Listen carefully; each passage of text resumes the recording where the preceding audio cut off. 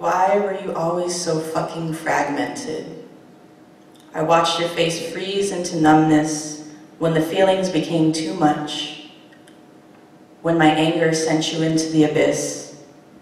You would explode in my hands the way glass does when it goes from hot to cold too fast. Slivers of your soul banished like Voldemort's Horcruxes.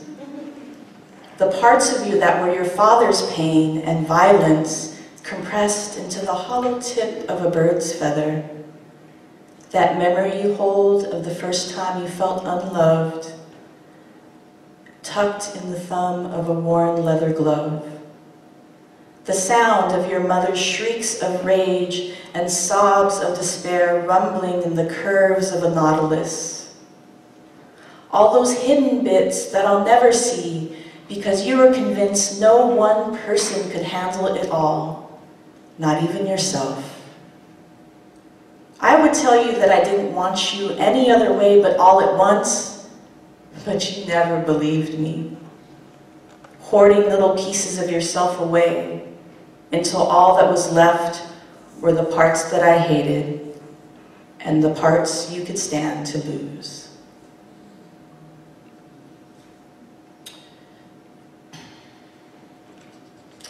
So the last time I saw my grandmother in about, I think it was like 1999, it wasn't the best experience. She said some things that were hurtful, and I was angry at her, and then a couple days later I found out that she had passed.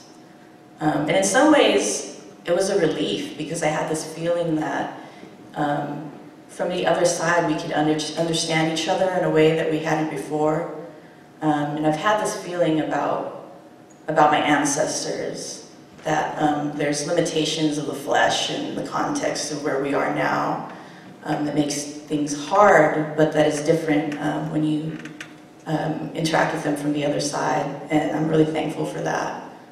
And I think that's something that is possible for everyone. So this next piece is dedicated to my grandmother Margarita. It has her name in it, at the very least.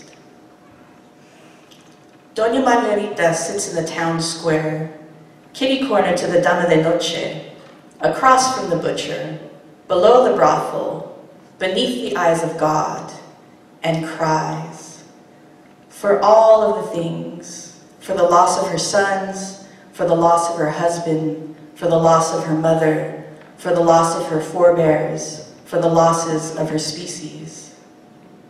Pay her a few coins and she'll cry for you too.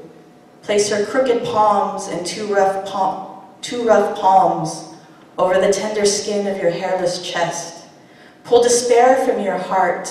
Clutch you close like she's the Madonna and you are her son, until tears flow from both your eyes and sobs rack your rib cage, and the Dama de Noche weeps perfume, and the butcher cries as he slits a chicken's throat, and the whores cry as they ride sobbing men, and the cobblestones seep with tears, and the earth shakes from the rending, and the town gasps deep from the cleansing, ready to store suffering in her armory until Doña Margarita cries again.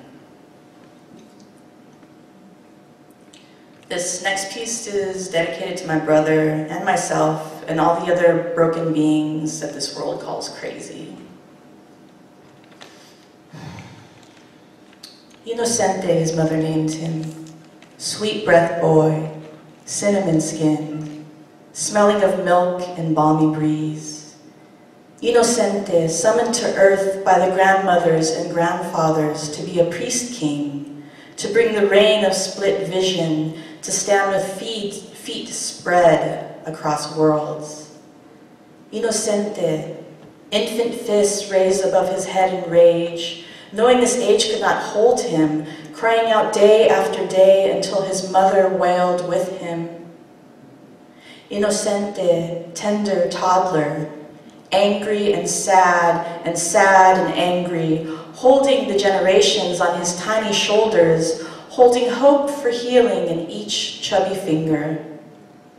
Inocente, delicate boy child, sensitive as a new wound, running from ancestors, running from ghost guides, fearing they were demons.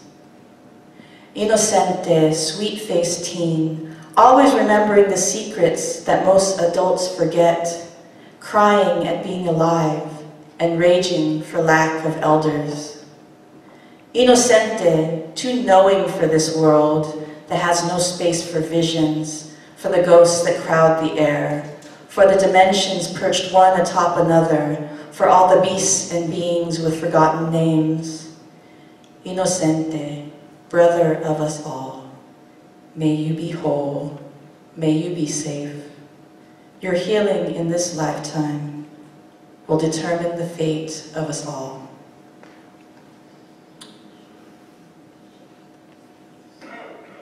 So I believe we're all on a path to healing. I believe I'm on a path to healing. I believe that what we are is who came before us. And who came before us are our ancestors, who stand at our shoulders. And we are here now, together in this space, and our ancestors stand at our shoulders in this space right now. So I invite you to think about the things that you want for yourself, the healing that you want for yourself as I read this last piece.